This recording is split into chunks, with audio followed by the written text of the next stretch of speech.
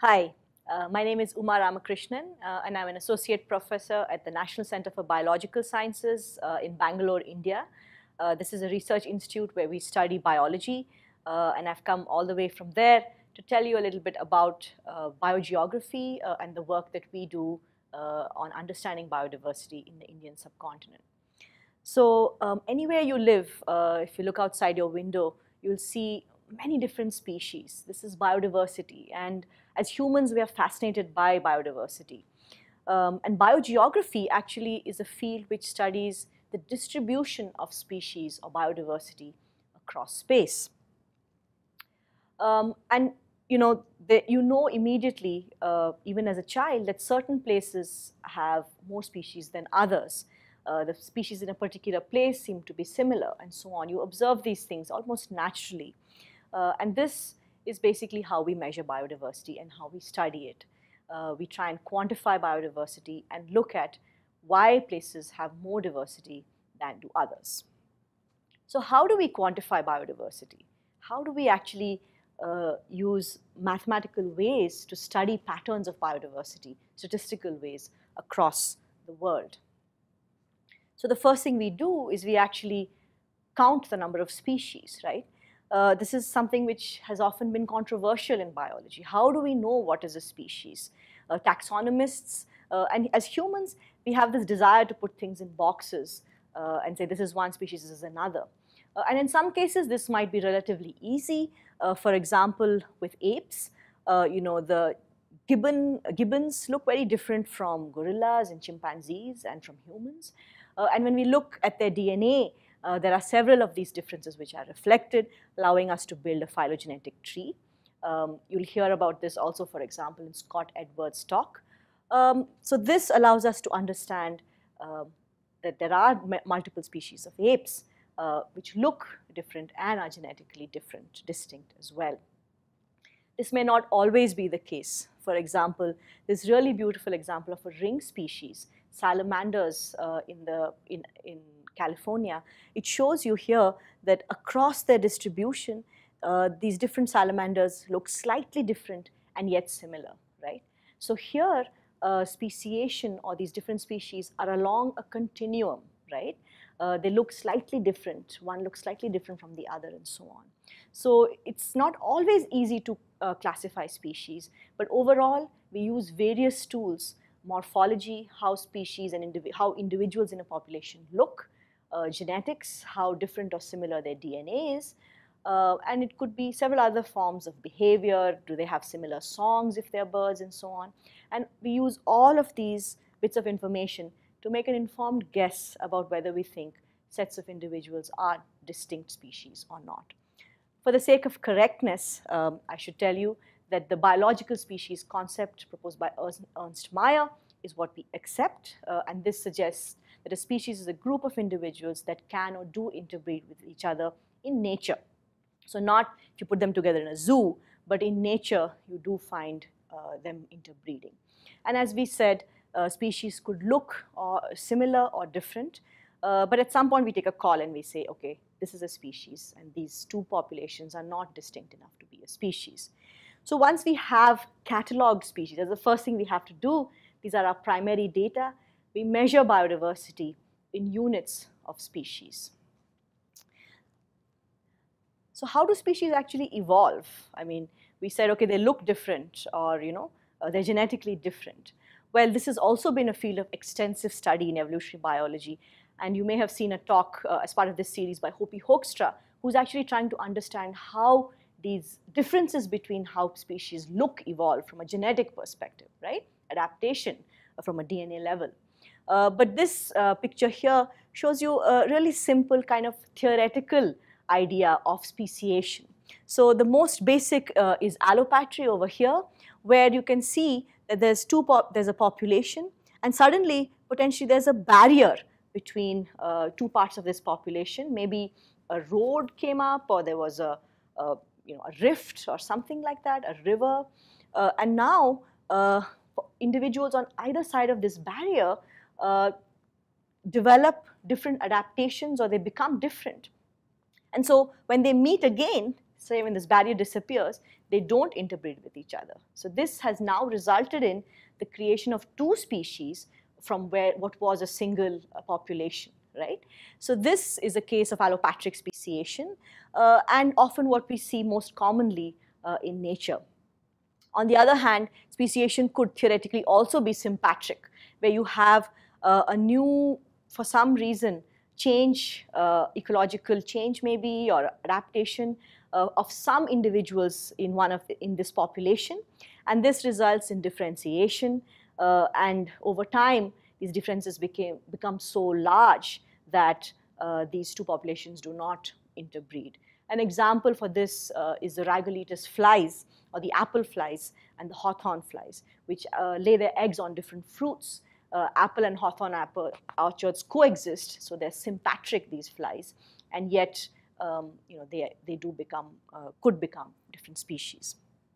There are kind of shades and grades of these two examples, where you could have speciation in peripatry or parapatry, a creation of a new niche, or a sudden kind of budding off of a set of individuals, and so on, a range expansion.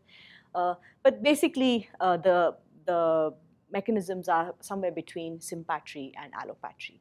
While these are nice examples from a theoretical thought perspective, what do we know about speciation? So early on, Dodd did experiments with Drosophila, where different populations of flies were given two different kinds of food, and over time these two fly populations became differentiated, and then they developed mating preferences. So flies from population 1 didn't want to mate with flies from population 2, and vice versa.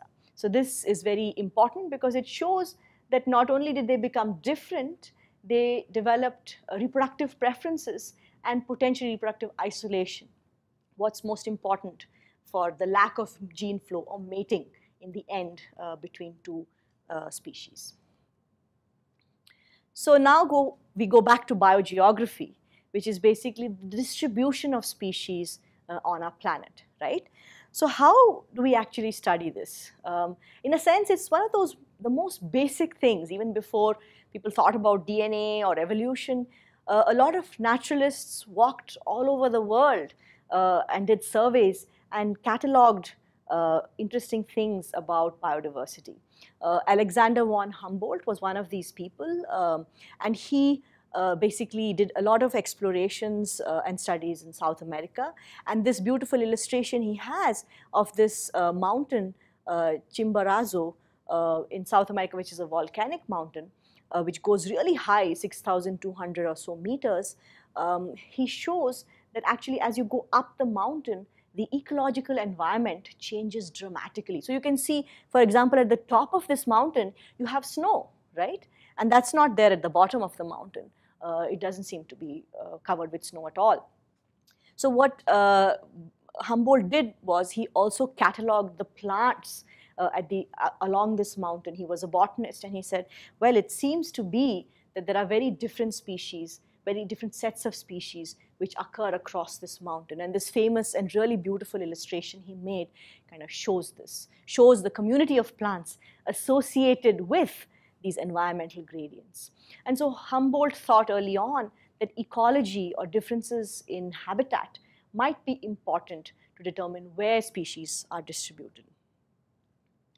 The father of evolutionary biology, Darwin, also had contributions to thinking about biogeography. So Darwin, as you know, went on this really long voyage across the world on the Beagle, and while he was going on this voyage, he thought about all the species present along this route.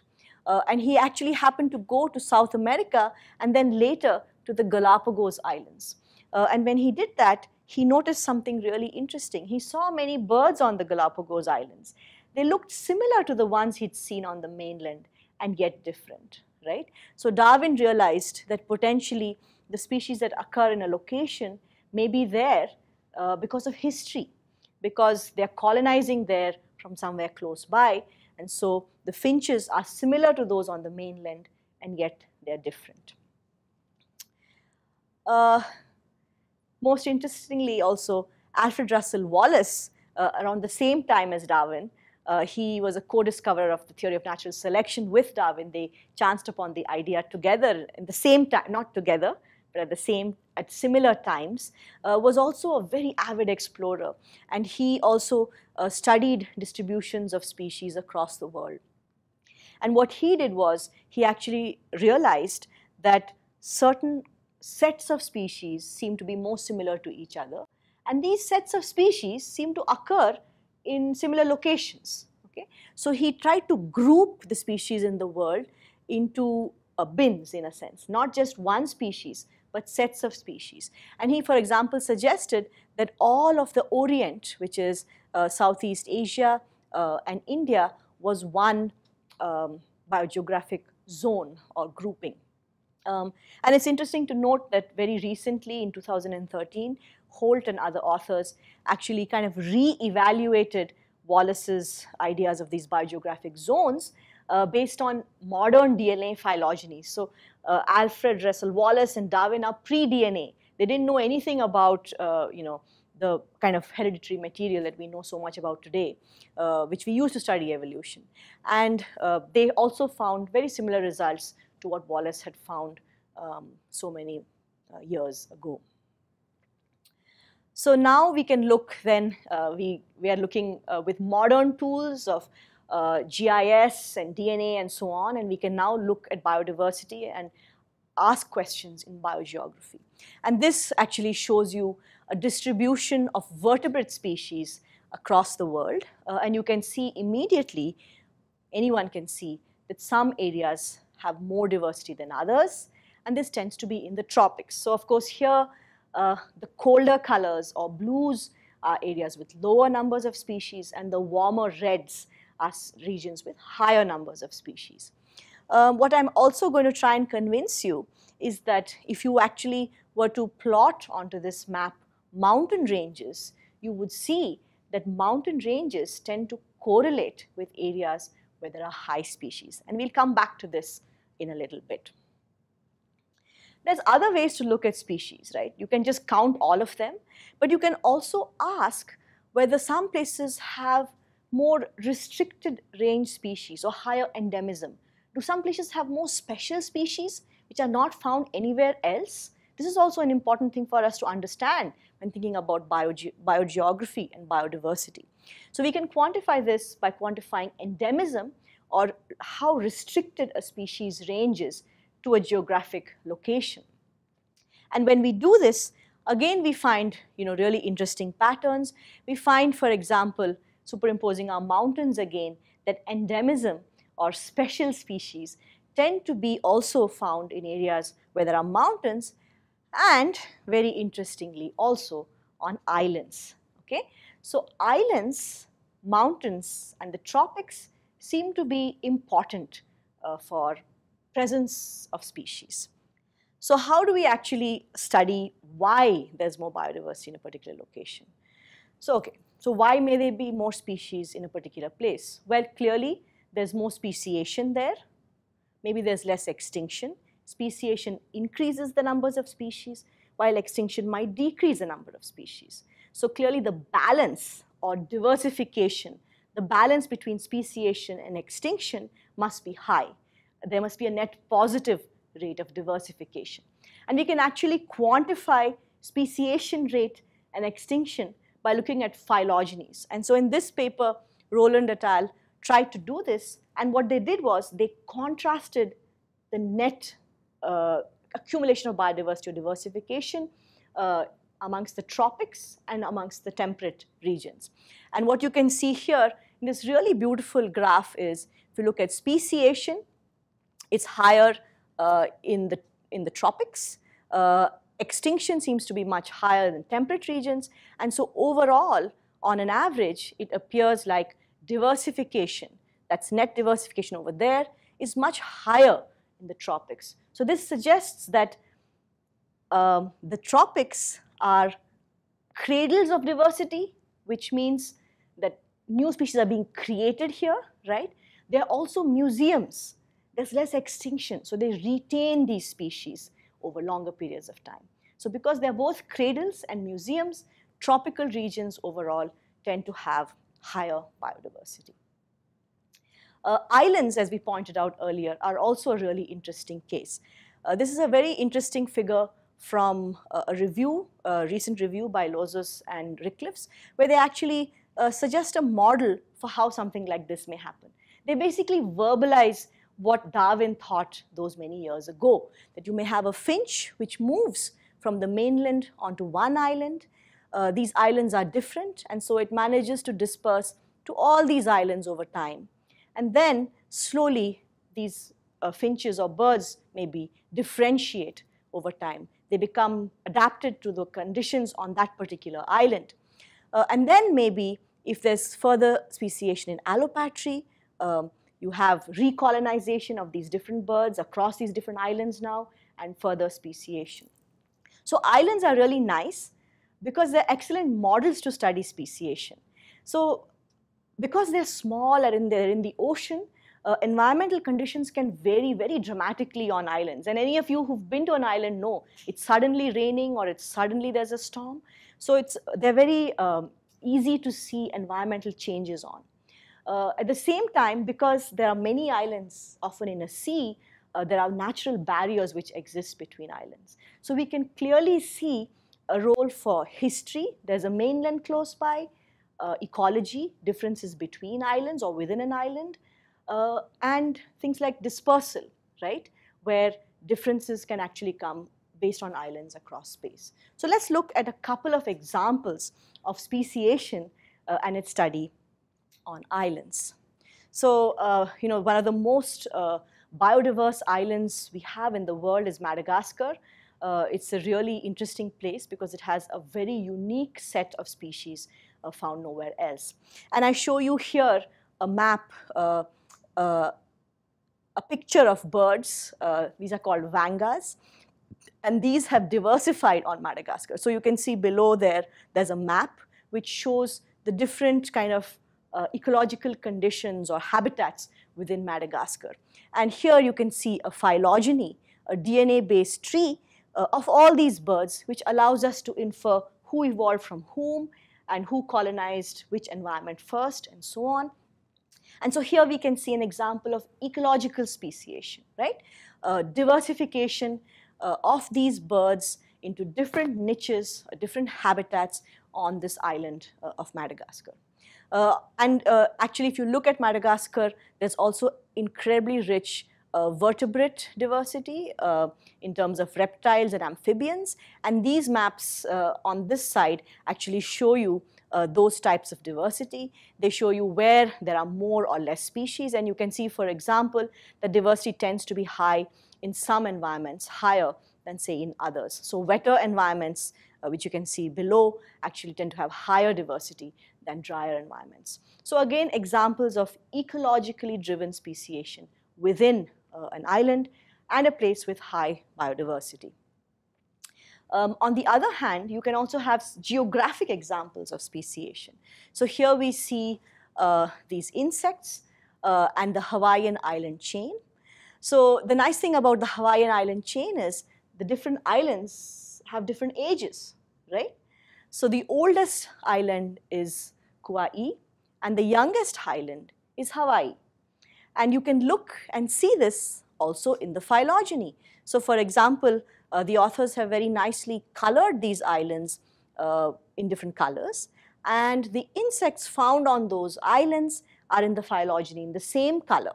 So if you look down, for example, you can see this order. You can say green, orange, purple, blue, and red, right? So in terms of time, the oldest island is green, and then there's orange, and then there's purple, and then there's blue, and then there's red. And you can see that reflected in the phylogenetic tree as well. So speciation has progressed with time, and you have these different islands being colonized and these different species diverging across the Hawaiian island chain. So lineages or sets of individuals which are closer together from a DNA perspective are related on an island. Younger lineages are on younger islands. And genetic data kind of helps us explore the history of speciation on these islands. So now I've been kind of alternating between mountains and islands, slipping in the fact that mountain ranges have high biodiversity.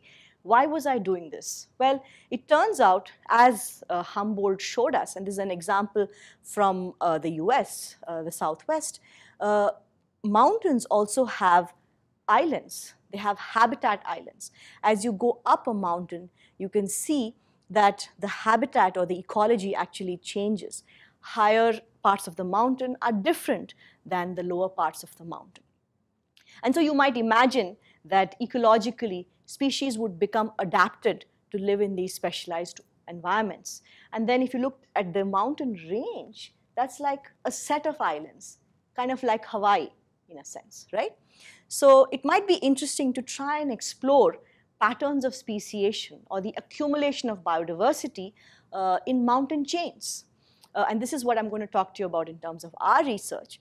But the best part of it all is the history of this speciation is actually written in the DNA of these species, of the populations which actually live on these islands. Our way to look at their past is through sequencing their DNA. This is also important. It's not just fun. But our existence as humans is critically dependent on biodiversity. There are many studies which show us now that human well-being, not just from an aesthetic perspective, but in terms of our ecosystem services and many, many things, is critically dependent on biodiversity. And this allows us to really prioritize studying areas of high biodiversity. It's important to us. It's not just interesting. And these can be classified globally as biodiversity hotspots, not just regions where there is high biodiversity, but also regions where there are threats to this biodiversity. And two of the regions I'm going to talk to you about today happen to be biodiversity hotspots, the Western Ghats, which is in India, in southern India, and the Himalayas, which is in the northern part of Asia.